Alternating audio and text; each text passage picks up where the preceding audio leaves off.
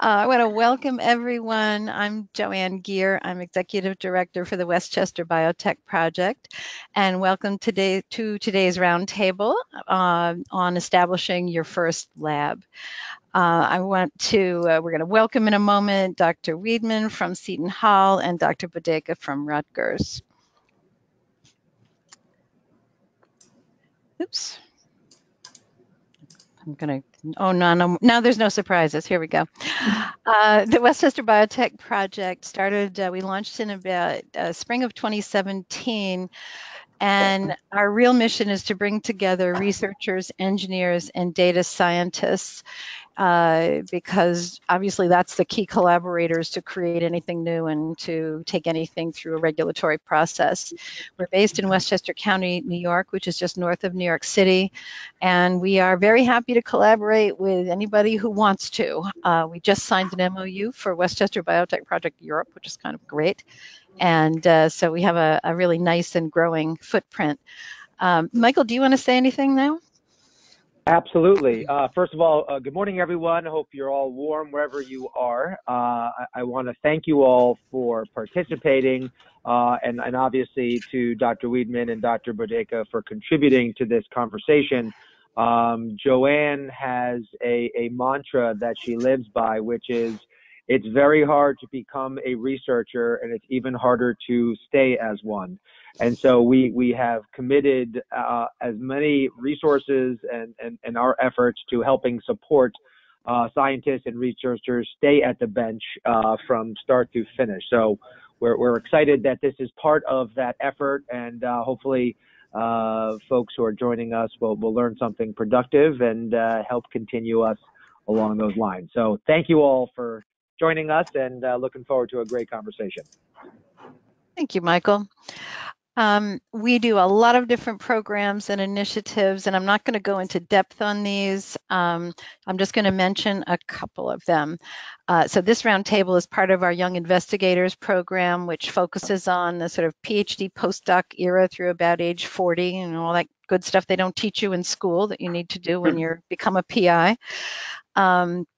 I just mentioned the Biotech Project in Europe, and on March 27th, we are holding our next Innovation in Research Conference, which will be at Westchester Community College. It'll go up on the website very shortly, and that's a full day with symposia and a look at, there's some major growth happening in Westchester. About 2 weeks ago, a 99-year lease was signed for a 60-acre parcel, euphemistically called the North 60, which is becoming a $1.2 billion life science research park.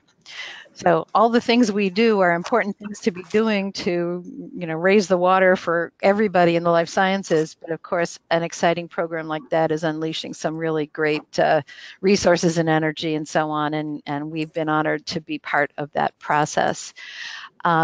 We will be doing a rare disease symposium again this summer. We run an international consortium on translational research in the microbiome and various other things. So we have a really nice mix of programs online, which are just all free so far, and some in-person sessions. We do a lot of roundtables, and I'm not going to go through all of those. They're on our website, and everyone here is certainly invited to get involved as you wish. I will mention for this group, one of the things, I know there's a lot of people who are early stage professors as well as being young investigators, and through our roundtable for educators and employers, we're developing the Westchester Certificate, which goes into 5 key areas of essential skills for anybody that works in the lab, from a tech to a PI.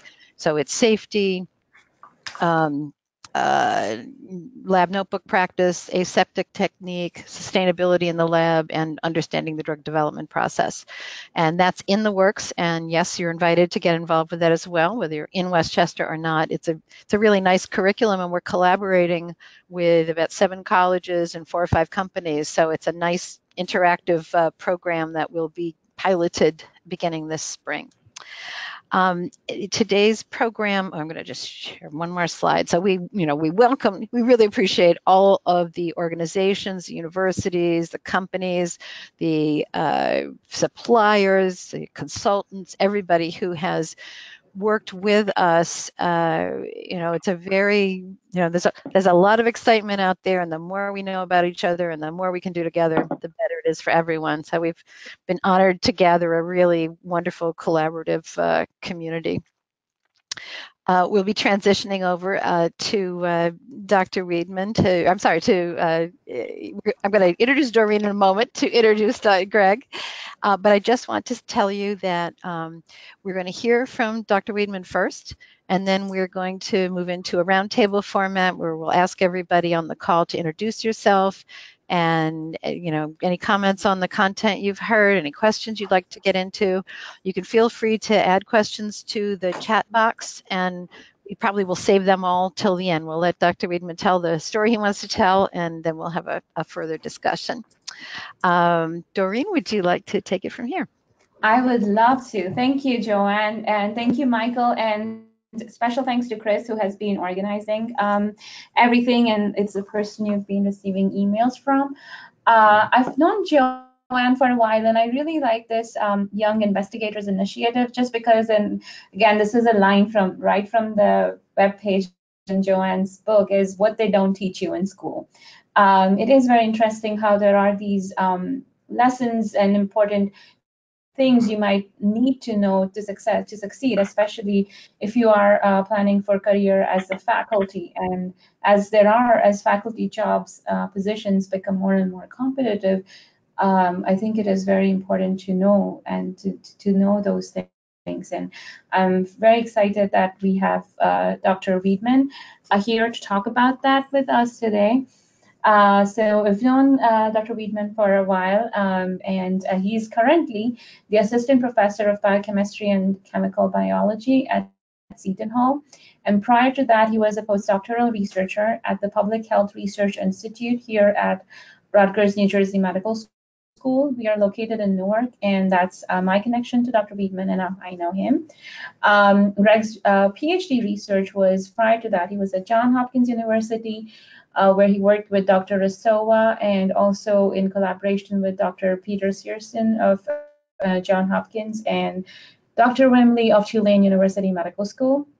Greg, Dr. Wiedman has an interesting profile where he has 2 patents based on his previous work under his doctorate and postdoctoral research. So he has experience with non-disclosure agreements, material transfer agreements. So anyone in the audience, if you have questions about that, you can ask that to Dr. Wiedman now or later in emails.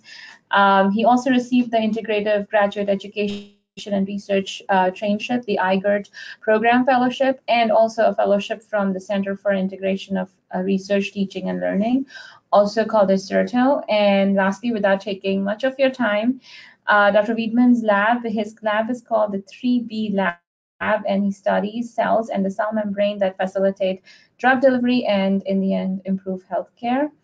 And with that, Dr. Wiedman, the stage is all yours. Excellent. Dr. You should have, I sent it to you, then I took it back, but you should have a little pop-up. I'm sending it right now to make yourself the presenter so you can show your slides. Okay, let's see. There you are. All right, so can everybody see my screen here? There you go. Okay, excellent, excellent. Well, thank you so much, Doreen, for the very kind introduction. As Doreen mentioned, I've known her for a couple of years now, and we've worked together on a lot of different projects that had to do with improving the postdoc experience at Rutgers University and sort of thinking about transition from a postdoc to academia. And I'm happy to say that this past year I was able to make that transition. So as Doreen mentioned, and also I would thank the organizers from the Westchester Biotech Project for allowing me to be here as well. So as everyone mentioned, I am an assistant professor now at Seton Hall University. I am in the Department of Chemistry and Biochemistry, and my position is to be a professor of biochemistry and chemical biology. So just a little background on what our lab does. So as Doreen mentioned, we study the cell membrane generally. That's what we're interested in looking at. So we're looking at interesting molecules that have the properties of being able to interact with the cell membrane or potentially change the composition of the cell membrane. And then also thinking about how we can disrupt processes that go on in cellular transport and what impact that might have on human health. So I can talk about that maybe at a later date. But today what I wanted to discuss was sort of my experience getting started working in the lab and getting the lab up and running. So as I mentioned, I started this position back in August of this year. And I'd been thinking about it for a number of years, going into academia and trying to run my own lab. And I think the thing that really hit me the most when I transitioned from being a postdoc to being a principal investigator was just the fact that now everything is on me to get stuff done in the lab, not only to get projects done, but even to develop projects, to get them running, to get them funded, to work with the school to make sure we have the resources and the facilities to get these things done. Everything is now on you to take that initiative. So what I want to do today is to try to help you think about some things that might improve your ability to do that along the way, or some of the different things you might want to consider when you're getting started in the lab. So I had a few topics that I wanted to discuss. First, getting to know some of the people that are at your university and how they can help you. The second is sort of taking a stock of your area that you have to conduct your research. The third is looking at your financials, so looking at the resources that you've been given and potentially how you can utilize those. The fourth point I think people are quite interested in is how to actually get students involved in lab work, so how to get them going. And then finally, I just wanted to talk briefly about administrative work. So some of the things that you don't necessarily have to deal with as a postdoc, but as a PI, they are your responsibilities for effectively running the lab. So I think one of the key things that helped me as I was starting out the lab this past year were the people at the university that helped me along. So I think I have down there in the left-hand corner a piece of advice: be friendly. So I think it's really, really important to be as friendly as possible. I think the first thing that you want to do when you get onto campus, before you even start putting things in lab, buying reagents, or even finding your graduate students or postdocs or other students that might want to work in your lab, is to go around and actually introduce yourself to people. So I wanted to talk about a few of the people who you might want to introduce yourself to first. So the very first person that I think you should talk to when you get onto campus is the secretary for your department. So the secretary of your department will be a lifesaver. Almost every single department that I've worked in, whether it's at Rutgers or when I was a graduate student at Johns Hopkins or currently in my position as an assistant professor at Seton Hall, everyone always says that the department secretary is the person you need to go to get things done. So this person will be the person who knows a lot of the information about the university that might not be readily apparent to you. So for instance, I heavily relied on our department secretary here to give me an understanding of what some of the purchasing processes were. So who are the actual people that I need to talk to submit forms to? Also, what are the processes for getting myself involved in certain committees? How do you actually get in touch with people? And also just even general tasks that you might not think of that you need to get done. So things like actually finding out where your office is and getting keys to your office and getting lab access to your lab itself. Setting up your phone. So I'm calling you today on my phone in my office here. So I needed to have somebody organize that to actually get that set up. And also setting up your mailbox so that you can receive information from the rest of the university various forms that you might need to fill out or things that you might need to take care of for your students. These are tasks that, need to get done for you to actually function as a PI. And I would say that definitely make sure that you are very friendly and introduce yourself to your department secretary, because they can be the person who can really be relied on for that particular type of work. The second person you should probably talk to is the chair of your department. So likely you've met the chair of your department. If you are a PI who has been accepted into an academic position, you at some point met the current chair of your department in your negotiation process, in your meeting. So the chair will know what direction the department wants to take immediately with regards to your work.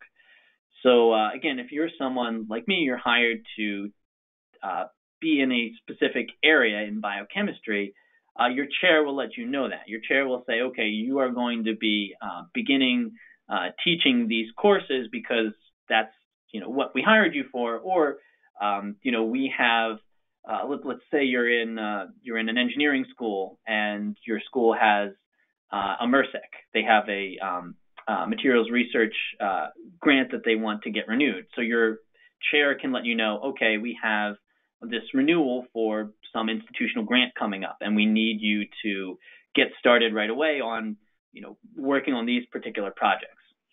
So your chair can really help you get a little bit of vision, I would say, with regards to what you need to get started with immediately in your lab. So there are things that will drive your initial work, your first couple of years, that you might not have been aware of as you were getting started at your new position. So this is the person, at least for the time being, that you should look towards to figure out what direction the department wants to go in and how you fit into the department plan. I would say the next person, probably after talking to the people in your department that you might want to go to, is the stockroom staff. So you're not going to be able to get much done without getting resources, without getting the things from your stockroom, without getting things delivered to there. So you really want to get in touch with the person that staffs and runs the stockroom. So one thing that they can do is they can give you an idea of what reagents they keep in stock, what's readily available. So our stockroom, for instance, has a list of all of the different solvents and chemicals that they have in stock. So why is that important? Well, you want to consider the fact that now, as you're a PI, you're the one responsible for making sure that the people that work in the lab, again, have the resources that they need. So you want to minimize the amount of time, the amount of lead time between them getting the work or getting the reagents that they need and actually being able to conduct their experiments.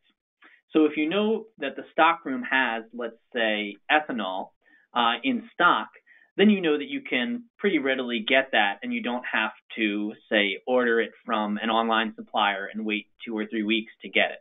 So the stockroom staff can give you an idea of how long or what is readily available. They can also give you an idea of how long the lead times are generally for getting things that they might not have. So, for instance, they might have some experience ordering toxic reagents or ordering cell lines that can be complicated or difficult to order. They can let you know what are some of the restrictions in getting these things, if you have to fill out certain forms, if you have to get certain licenses to get these products. They can help you out with that because likely they've helped out another PI in the past with that. So the stockroom staff can really help you with your ordering. So I would suggest definitely making yourself known to the stockroom staff. In addition to that, I would say definitely get to know your facilities people, because if you have a problem in the lab, if a sink's not working when you move in, if the ventilation is broken, if somebody throws a rock through a window or something like that, you're going to need to involve the facilities department. The university or the institution that you work at likely isn't going to want you to fix those things on your own. So they'll help you, especially in the later section that I was going to mention, taking stock of your lab and figuring out what you need to get done. So I'd say the people in particular that you want to talk to at facilities is to figure out who is your building manager, who is the manager of the building that your lab is actually in. And also see if you can figure out if you can get in touch with one of the facilities engineers. So they're the people that might be able to coordinate some of the work that is outside the capabilities of your building manager. You'll also want to talk to your environmental health and safety person, or your just general lab safety person. So they're the contact point for you when things go wrong in the lab. So you want to get to know your EHS officer to ensure that you're compliant in all of the work that you're doing, to make sure that your students are working in safe conditions, that any kind of contact with hazardous or toxic or dangerous materials is minimized, and they can help you set up the protocols for that. Another good thing about knowing your EHS officer is it'll lead to less surprises for you later. And what I mean by that is, consider the situation where there is, say, a review of your department by an external agency. Your EHS person, if it's not a complete surprise visit, will know about this visit ahead of time. So they can work with you to try to reduce any non-compliance that you might have. They also are a good person as a go-between you and, say, let's just say hypothetically someone from the state EPA shows up and wants to look at your lab. So if you have your EHS person there with you, they can be a go-between. They can talk about, what are the university's policies at mitigating or correcting any criticisms or problems that that agency might have pointed out in your lab. So they're a very good person to have on your side, and they're helping you out as you're getting things done. Again, to make sure that everything is compliant, to make sure that everyone is working safely, and that there are no sudden surprises for you. I'd also suggest trying to figure out where the upper administration is. So find out where the dean's office is and go see the dean. So also knowing the dean's secretary can be just as important as knowing your own secretary, because they will know how to run some of the administrative components that we'll talk about later. And then ultimately remember that the dean and also the provost will be the ones who ultimately decide your fate at the university. While your department and members of other departments will recommend you for tenure, the dean and the provost will be the one who actually signs off on your long-term tenure contract. So it's good to make yourself known and just to be friendly. And it's also possible, I'll talk about this a little bit later on, that they might know some ways for you to get involved with the university that will be positive university service that you can be involved in your first couple of years. So those are the people that I would suggest trying to get to know right as you get on campus. So as you are getting started in the lab, those are the groups of people or the people that you want to think about that can help you along the way. So what are the tasks that you need to actually get done as a PI? What do you actually need to begin with? The first is actually taking stock of your area. So again, I have down in that left-hand corner, my suggestion is that you're doing your due diligence. So you're taking stock of your area and you're being careful and precise about it. So first you want to take stock of your lab space. So on the right is a picture of my lab space. It actually is much cleaned out relative to how it was when I first got there. So we have our lab space fairly clean. So take a look at your lab space and look at if anything needs to be cleaned or renovated. If you have old equipment that needs to be removed, you may need to contact your facilities about that. So for instance, I'll just share, we had an old shaker that didn't work very well. So it was too big for me to move myself, and I didn't want to put it on my students to have to lift it up. So we needed to end up contacting facilities, or actually one of my colleagues, Dr. David Sabatino, was kind enough to help me with contacting them and getting that done. any alterations that need to be made you should make that known to your department and to the dean. So it varies from university to university and from institution to institution, but there may be things that need to be changed or corrected about your lab space that are alterations to the building itself. So, for instance, say installing a sink or potentially reorganizing outlets or getting larger amperage put into your lab. So that's one thing that I would say a lot of people don't consider. You think, okay, there are outlets on the wall. I'll just plug in as many devices as I need. We'll talk about later about a way to think about that. But I would suggest if you have these things that are concerns or needs, they should be mentioned. So you should take stock of that. You should look at the floor plan. What does your lab look like relative to the rest of the labs on your floor? So many research institutions are opting for these open lab plans. So you're not just a PI working in a small room sectioned off from the rest of the university. Oftentimes now what you see are these open lab plans where one person's lab area flows directly into the next person's area, which is directly into into further lab areas. So take a look at who's around you and at the size of their lab, so you can get an idea for how many other researchers there are, how many postdocs and graduate students and undergraduate students are working around. So you can just get a general idea of sort of the flow through that area. So how many people are there? Where could you potentially put, say, a large piece of equipment? You know, maybe you don't want to put it directly in the hallway that everybody traffics through. So something to just think about. One other thing that I would suggest that you really should take account of is look at the working environment that is around you in your floor plan, in the labs right next to you. Make sure that you take note of any problems that need addressing. So these are just examples from our lab safety. This isn't necessarily anyone in our facility. I think we got the top picture off of Google or something like that. But what you want to do is take note of sort of the organization of the other labs.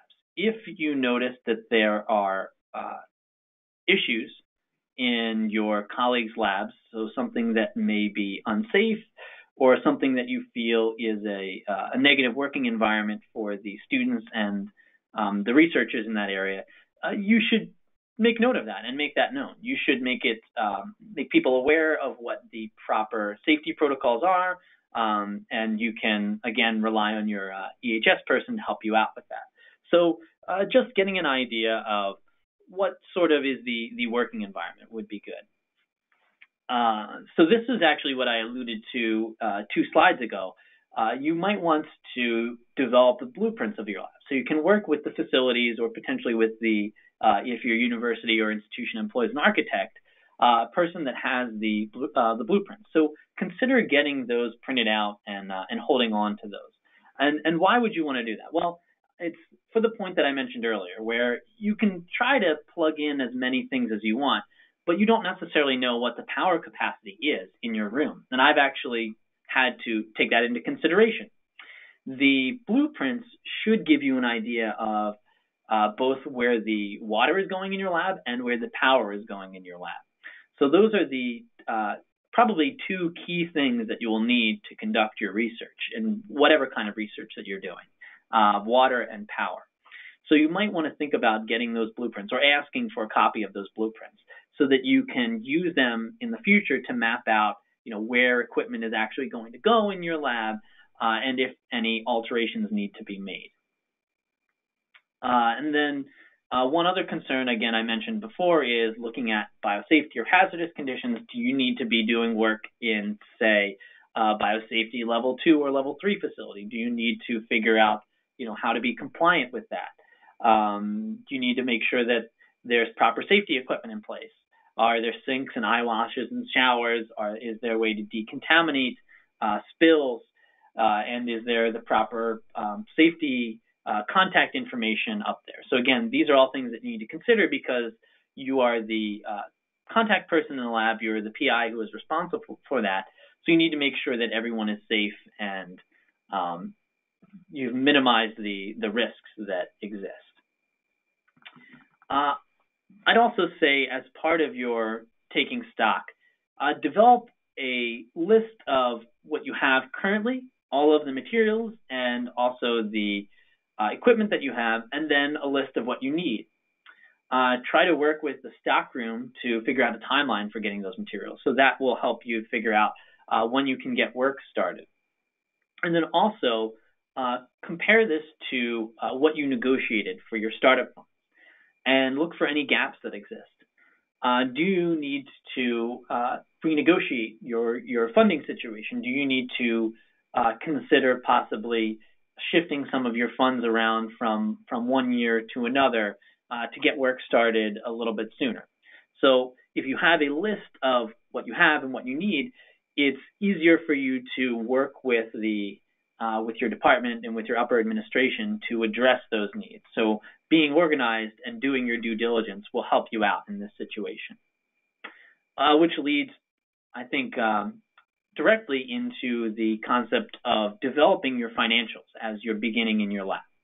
So I would suggest that, a key point here in the left-hand corner would be keeping track of your financials. So that will benefit you greatly as you begin working in your lab. So I would suggest developing a budget sheet. So I don't know how well you can see my budget sheet there, but I have a list of, the expenses that I've made so far, some of the sources of funding, and what I anticipate spending in the next, year or the year after that. It's similar to your list of materials, but it has also costs related to it. So you can use this to compare to your needs, your list of what you need, and it can help you, to negotiate things with other interested parties at your institution or your university. You also might be asked by your department to give a list, an accounting of what you have spent. Or as I mentioned to other people before, you may be asked once you have funding by your funding agencies to give an accounting of what you spent. So it's good, I think, to get in the habit of keeping track of this from the very beginning.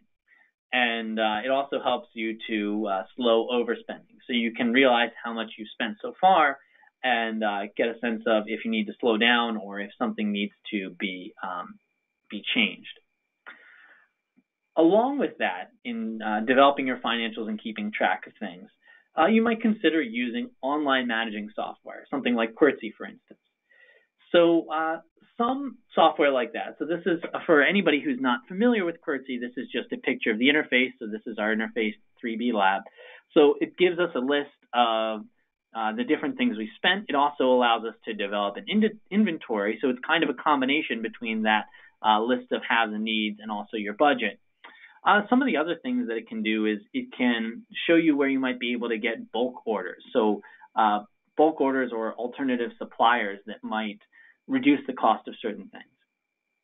One small criticism I would have, and this is not to bash Qwertzy in general, I mean, this is something you may see elsewhere, is you want to be wary of something called processing or handling fees. So sometimes a certain item may appear on a secondary supplier like this as much cheaper, but there's actually some processing fees involved. I would liken this to sometimes, if anyone is familiar with using eBay. So sometimes you'll see sellers on eBay will post something for a price that is, say, 50% off of what the list price is, but then that 50% is made up in the shipping costs. So I wouldn't say that this is necessarily wrong or that this is always going to be the case. You can save a lot of money with these kinds of programs, but just to be aware of the fact that those are practices that sometimes come into play. So be aware of that. Be diligent in keeping track of what's going on with that. Oh, so again, this is a picture of our Qwertzy, so you can also keep track of your own lab. So if you want, you can allow your graduate students or your postdocs or other students to put in requests, and you can accept those requests and approve them and generate purchase order forms and things like that. So it can also really help you organize your purchasing system. This is actually one thing that I mentioned briefly, so I sort of talked about this already, but keeping track of your financials if you get audited. So if you have your department will need to know how much money people are spending each semester. They'll want to be able to report that to the university because they will want to know if you're spending the money that they gave you appropriately. So they want to make sure that if you said, you're going to be using X amount of money each year, that money is actually spent each year. Or again, if you need to renegotiate and move those funds around. And then also, if you have a grant from an institution like the NIH or the NSF or et cetera, you might need to develop a budget that can go to them where they can review that. Along those lines, I would suggest making sure you keep all of your receipts. As the PI, again, you are responsible for signing off on purchases. So you want to make sure that you sign the invoices and that your receiving and your financials department, accounting department has the copy of your signed invoices. They may ask you for them at some later point for any number of reasons that they might require them. So it's just good to keep them on file. I keep everything in a folder for each year so that I can reference them again, so I can bring up the invoices if needed. But that's key, making sure you keep all of your receipts. So then we get to, so I'll try to speed it up a little bit here because I know we want to have time for discussion. So one of the key things I think people were interested in is figuring out how to get students in your lab. So the point that I would really want to hammer home on this particular presentation is thinking about your role as an advisor. So the purpose of doing research as an academic is both to develop new ideas and also to train students who will develop new ideas as well. Advising will probably be a part of your teaching load, so you want to develop a fair, systematic approach for advising students. And the thing that I lean on is this concept of an individual development plan. So something that was developed by the American Chemical, or that has been promoted by the American Chemical Society, the idea of having a plan in place for each student as far as what they want to accomplish in their graduate career. So this is my IDP. So I call it a Student Personal Strategic Plan, or an SP2, is just a little chemistry joke there. So it has these components. So thinking about what are their actual goals in joining the lab. Do they want to get a job in industry?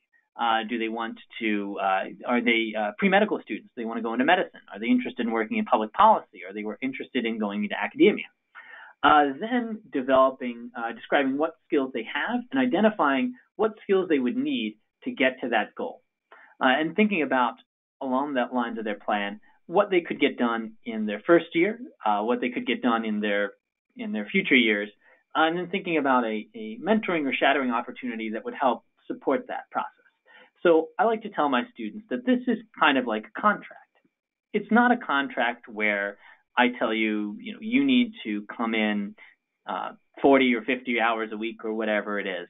But it's a contract where you understand what you want to do and what my expectations are for you, and then I understand what you want to get out of working in the lab. So that our incentives are aligned such that you can have a productive career as a researcher in this lab. So how do you meet students? How do you actually, once you've developed your way to approach advising, you can find your students at department seminars or department events. So your department will likely invite you to give one of the department seminars early on in your career. It's essentially your job talk given again. So it's your job talk for a larger audience. You have the presentation ready already, I presume, so you can use that to not only for its initial purpose to convince the university to hire you, but also to convince students to join your lab. Again, I would suggest attending some of the departmental social events, for both graduate and undergraduate students. So that's where you can get to meet some of the students to get a sense for who's actually in the department. I would also suggest one of the things that I try to do is to reach out to the first-year students using social media. So more formal things like on ResearchGate or on LinkedIn, you might be able to find some of the students, if they've developed a professional profile, may be there. So you might be able to engage with them initially and just, again, being friendly, just introducing yourself, welcoming them to the department, and trying to, develop this initial point of contact with students. Along those lines, I would suggest creating a website. Get a website as soon as you can. So that really helps bring students in, so they know what your lab does and who's in it. So this is the front page of my lab website. So this is the 3blab.com. So I developed this website so that, again, students and then also people who are interested in potentially funding our lab would know what we do and can kind of see it in a very nice, clean layout. The thing that you want to consider is, how do you evaluate the students that you're going to be bringing into your lab? So as a PI, you need to find the right students to get into your lab. So your IDP will help you out with that. You should probably have a 2-minute sort of like elevator pitch on your work to give to your students, because if you have a prospective student who's interested in working in your lab, and then you give them, an hour-long spiel about what your work is, you may end up with a person, again, remember, a first-year student or someone fresh off of their postdoc, potentially switching fields.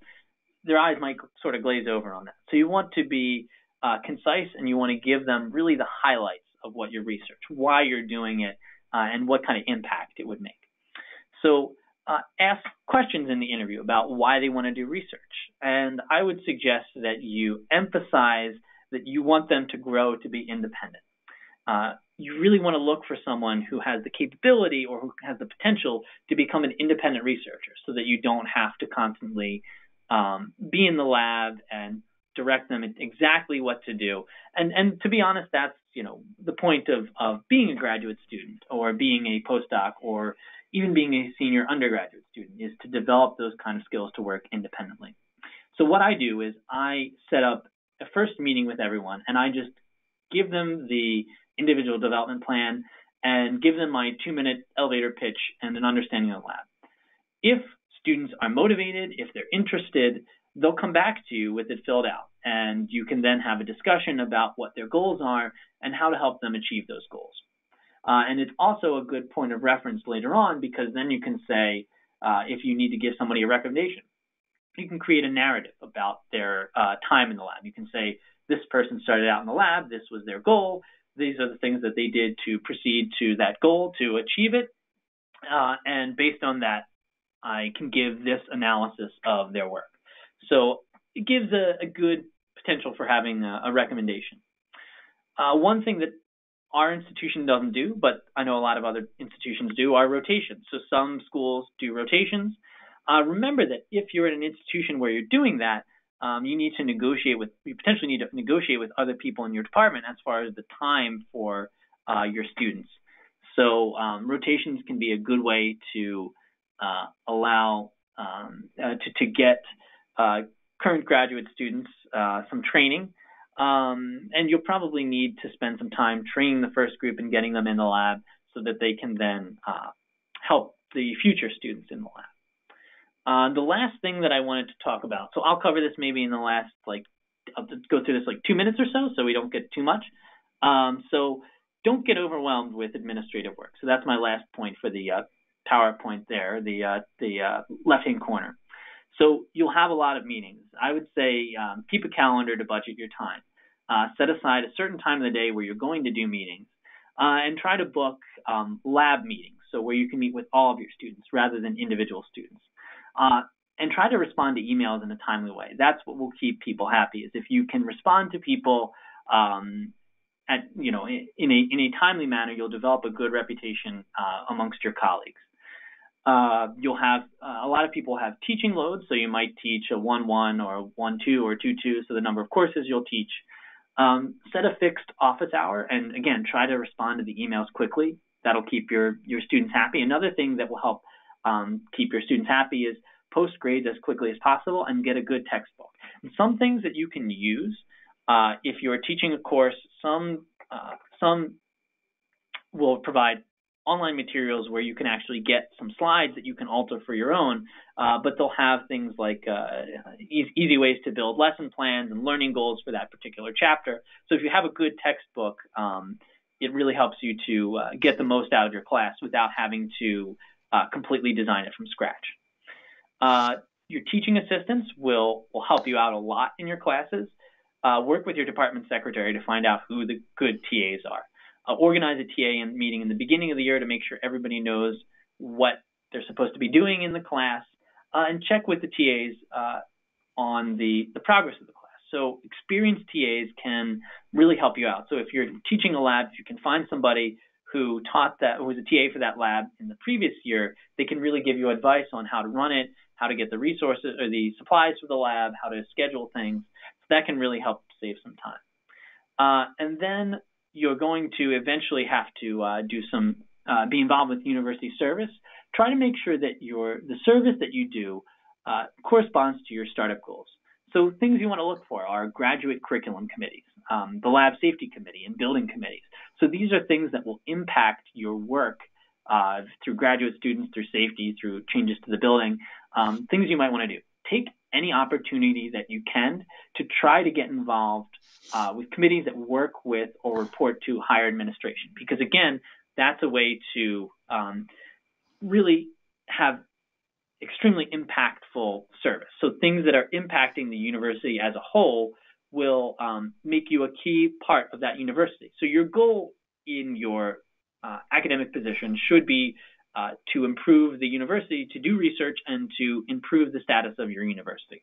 So if you can do that, you'll become very well known and a key part of the university, and that will help you towards your tenure case. And the final thought on that is obviously be friendly. So make sure that you're a friendly member of a committee and try to be productive. And finally, what I want us to consider is thinking about making sure that you're getting compensated for your time. So your own benefits. So if you give a lecture outside of the university, make sure that your university takes note of that. Talk to some of the invited guests at the university to help build your network, and work with your HR department to make sure you're covered on anything. So with that, I just wanted to end the presentation and turn it over for some talk. So this is a picture of our lab group, the 3B lab, and here's some of my information. So